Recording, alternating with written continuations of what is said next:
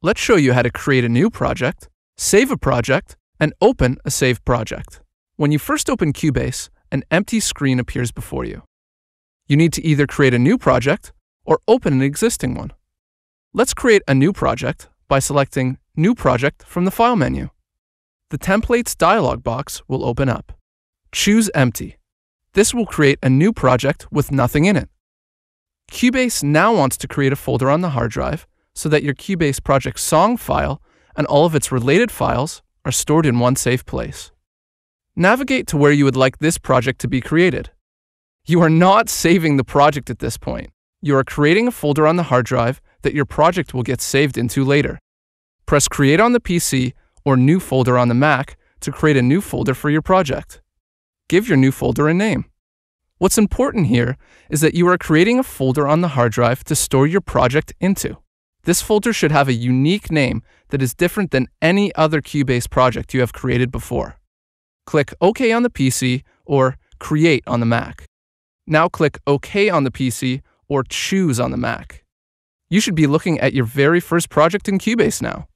If you look at the top of the main page in Cubase, also called the project page, you'll see the name of this project is called Untitled 1.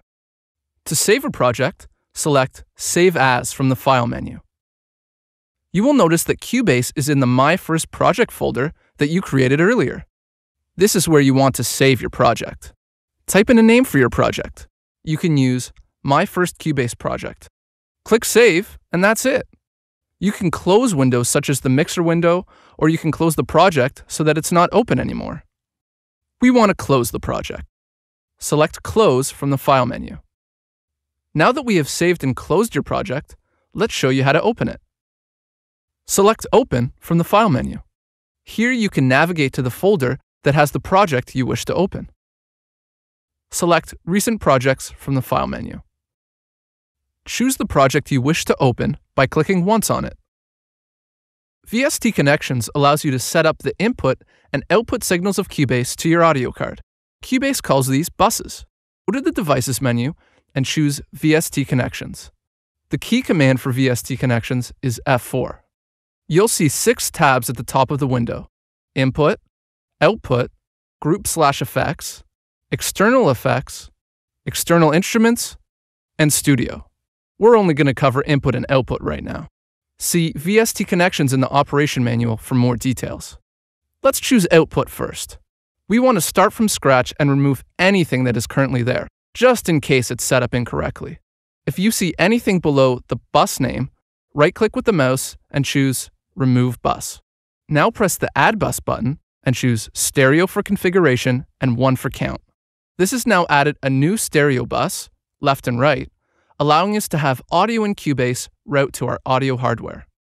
Since we mainly listen to our music as a stereo mix, all we need is a stereo output. Depending on your audio hardware, your output should be set up now.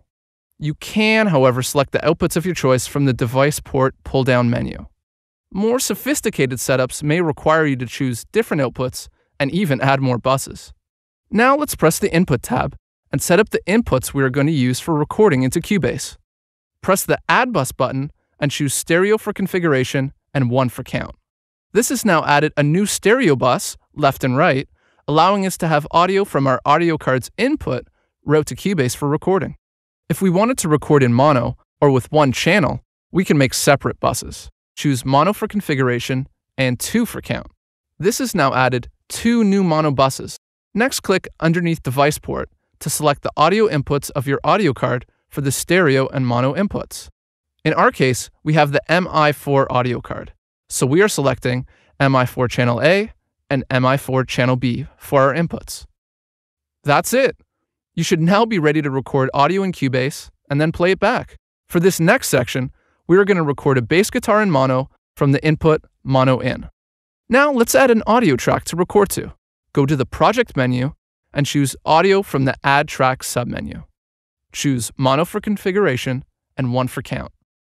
Click on the new track you've made and make sure you show the inspector. The inspector allows us to see and manipulate a lot of information for the selected track. Make sure that mono in is selected for the audio track's input and that stereo out is selected for the audio track's output. By setting mono in, we will be able to record the audio from the left input of our audio card into a track in Cubase. Setting the output to stereo out allows us to hear what we are recording. We'll want to have a click or metronome play in the background as we record the bass guitar, so that what we record aligns with the bars and beats in Cubase. Turn on the metronome or click button found on the transport panel. If you would like a 2-bar count-in before you record, press the pre-count/click button to the right of the click. We now need to set the speed or the tempo of our project. This will directly affect how fast the click plays. You can set the tempo just below the click.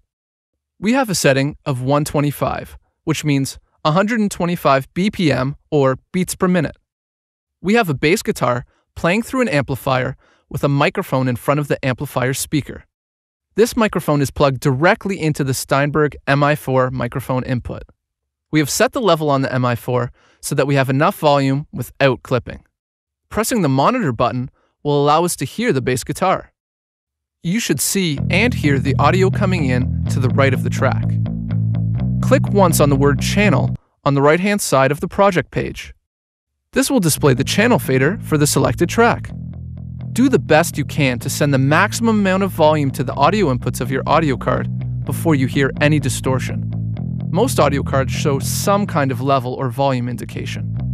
If yours doesn't, don't worry, we can change the amount here. You will see a line near the top of the channel meter. Make sure the level does not go over this line. If you go into the red, you may cause clipping or distortion. Press the stop button on the transport twice. This will make sure we start recording on bar 1. Make sure cycle is turned off and not highlighted. Press the record button to record the bass guitar. Since we have the pre-count/click button on, we'll hear 2 bars of click before recording begins.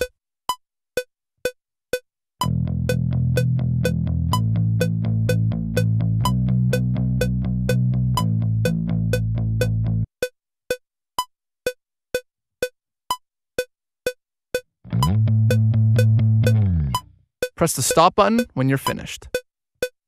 Turn off the monitor and record enable button on the track so that we don't hear the input or record on the track anymore. Congratulations! You have just recorded your first piece of audio in Cubase.